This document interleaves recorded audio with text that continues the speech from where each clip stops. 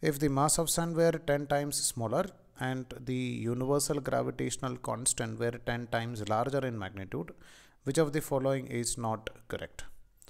So in question they are asking which of the following option is not correct. They are not asking which is correct, they are asking which is not correct. So first option, raindrops will fall faster. So we know that these raindrops are falling under the effect of gravity.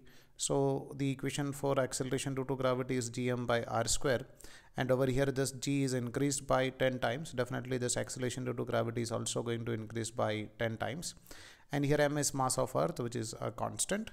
But because of change in g, universal gravitational constant, this acceleration due to gravity is going to increase by 10 times. So definitely this raindrops will fall faster. So we can say that first option is correct. Next one, walking on the ground would become more difficult.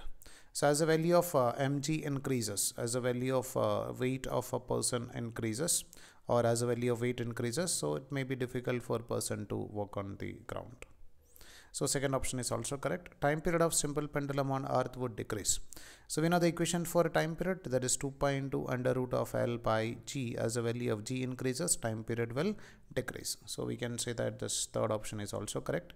G on earth will not change. Just now we observe that G on earth will increase by 10 times. So this option is wrong. So in question they are asking which of the following option is wrong.